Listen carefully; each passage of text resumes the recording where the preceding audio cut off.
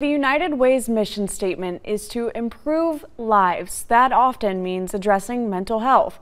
WALB News 10's Brittany Blake shows us how the United Way is working with a Lowndes County nonprofit on this fall day of caring.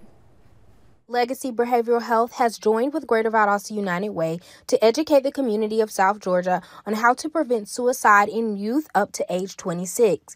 It is just something that we are trying to break the stigma of right now because mental health is something no one can really see. So our trained professionals, from licensed clinicians to psychiatrists to APRNs, all come together to really wrap ourselves around our community and our individuals that we serve to give them the therapy and the services they need. We're doing a lot of them with our resilient and united communities of South Georgia mental health and trauma reduction focus.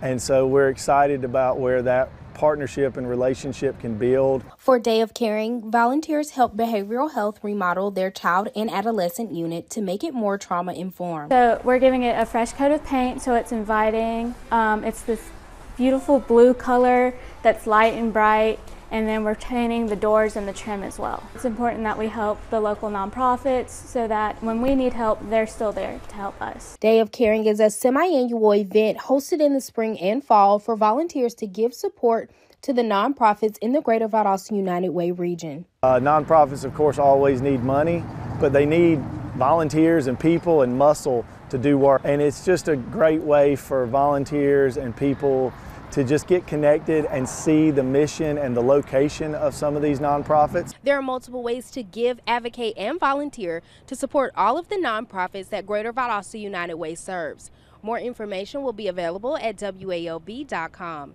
Brittany Blake, WALB, your hometown news source.